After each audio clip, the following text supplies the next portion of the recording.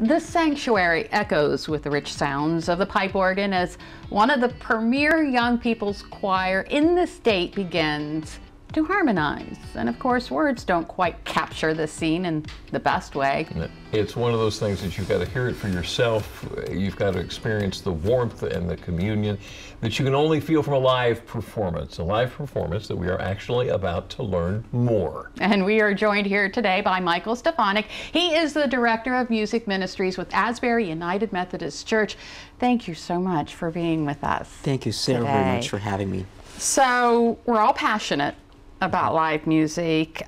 What is it about that experience that you think draws people in? Well, music is a universal language, and there's the variety that you can hear in music can reach people in different ways, and music is very moving and uplifting, and I feel especially, during these challenging times that we've all been through, it's great to go to live music again and hear such a wonderful group, and music can just move us in ways that spoken words sometimes cannot. Yeah. Sure, sure. And there's such a diversity in the performance and in the art. Tell us a little bit about that. Yes, so the program coming up is that the Maryland State Boy Choir is going to be performing is going to feature a variety of different styles of music, from classical music, Bach, Mozart kind of things, and then show tunes, and just a wide range of music, and that I think will touch a variety of people. And music is so just uplifting. Yeah, absolutely. So tell us a little bit more about the Maryland State Boy Choir. So I actually, later this summer, I got a request to consider hosting them at Asbury United Methodist Church for part of their fall tour of the Eastern Shore area. And when I was growing up, I sang in the Green Bay Boy Choir, and we toured. And so when I heard of the opportunity to host another choir, it brought back fond memories, and I jumped on the opportunity right away.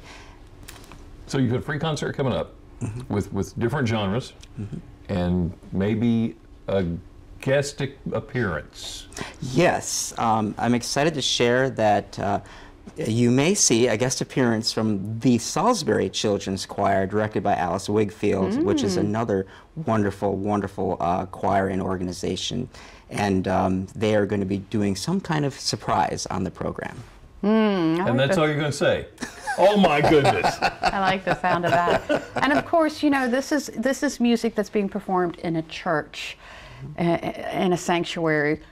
In your opinion, how does that make it so much more special? At Asbury, we are so just blessed to have a beautiful space to not only worship, but also to have special music programs. And we have a gorgeous, gorgeous sanctuary, known for the acoustics, and we have a brilliant pipe organ, probably one of the largest, I believe, on the Eastern Shore, and a wonderful grand piano. And I believe that music can really, we can use it as an extension to the greater community. So we have wonderful resources at Asbury that we love to share with the community beyond just worship on Sunday. Yeah. And so many people that have come to Asbury in the years have really enjoyed the opportunity and the experience that we have. Okay, so it's a free concert. Gives us the wheres and the whens.